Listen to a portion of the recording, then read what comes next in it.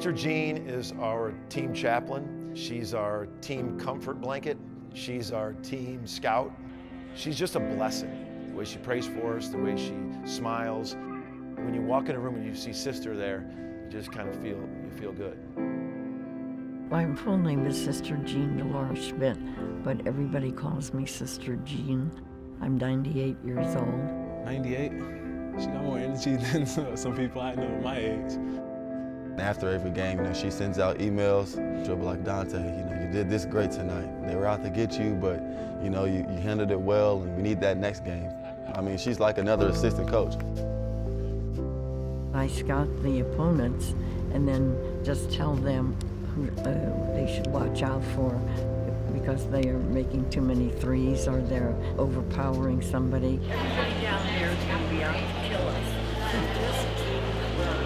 I tell them, give it to the fella who's hot tonight, because sometimes the best are cold, and we don't want that. I think the 63 team would say that they couldn't play as fast as the 28 team. There's such a difference in culture today, but 63 was very united, and so was this team.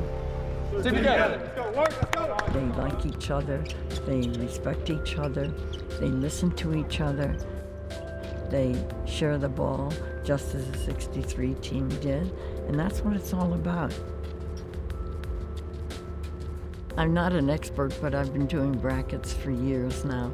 Sometimes I'm really very successful, sometimes I'm not